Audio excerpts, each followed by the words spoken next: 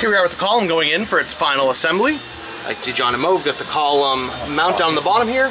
The upper gauges are in, and this will be the last time the column goes in it. You can see there's a pad of rubber in between the mount and the dash. That way it doesn't scratch and rattle and make assorted noises. See, everything's getting put together with stainless, everything's painted and looking good. Obviously needs a bit of a cleaning from sitting around the shop, but we're very happy with the texture coating down the bottom of the gauge there. It blends in very nicely with the dash.